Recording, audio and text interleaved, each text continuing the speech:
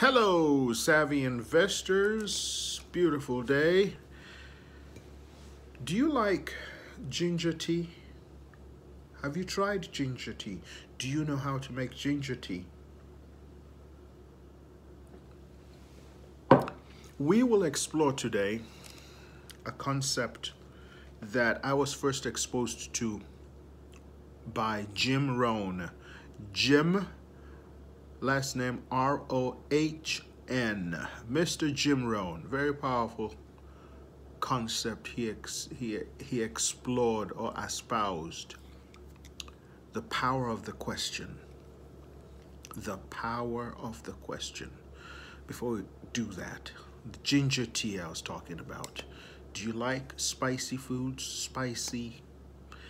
Buy a ginger root, wash it very well, grate it into a pot, add water, bring it to a boil, and then using a sieve, you sieve it into your cup.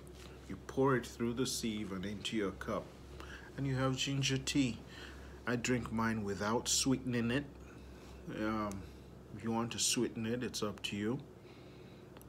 I want to get the natural taste of the ginger root itself. Now, if you're not how much water do you use?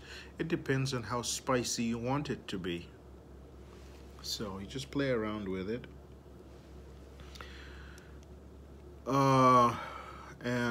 If you make a gallon size, you can refrigerate it or freeze it into small containers that you can bring out thaw.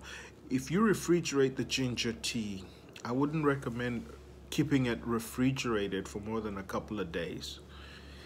If not, the fermentation process starts.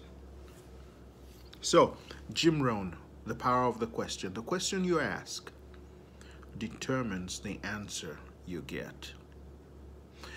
Jim Rohn espoused that in one of his seminars that he was given.